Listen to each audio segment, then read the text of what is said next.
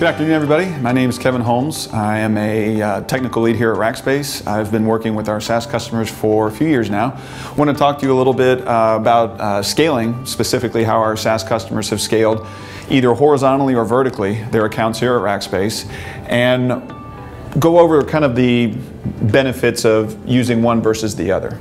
So what we have here in front of you is a typical configuration that our SaaS customers might deploy here. We've got our firewall, load balancer, and storage layers. These are shared across the entire environment. We also have our web layers, app layers, and database layers too.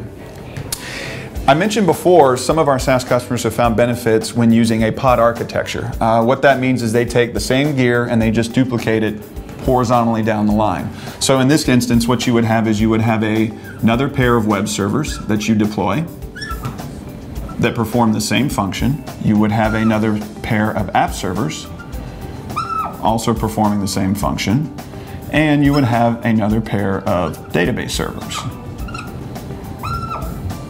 Now, these devices are completely identical to these devices here.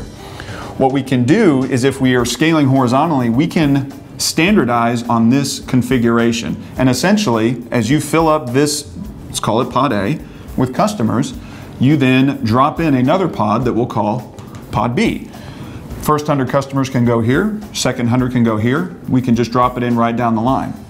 This is an example of horizontal scaling, and it's had very good benefit when you have customers that are wanting, or SaaS customers that are wanting to group their users into specific groups. Vertical scaling allows us the ability to not necessarily drop in a new pod, but rather increase a server in place.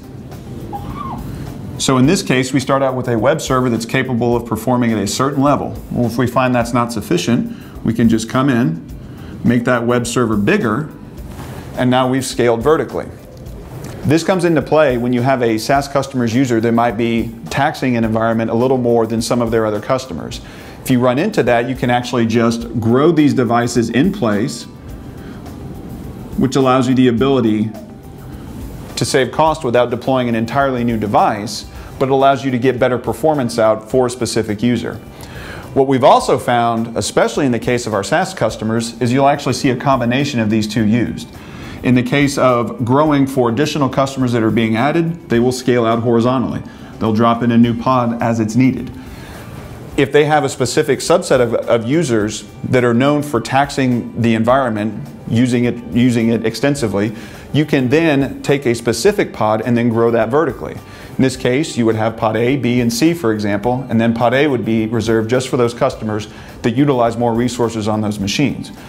You could grow them vertically, allow those customers to use this, while still allowing your other customers to grow out on your standard pods. Hope this information's been helpful. If you have any questions, please feel free to call support. Again, my name is Kevin Holmes. Thank you.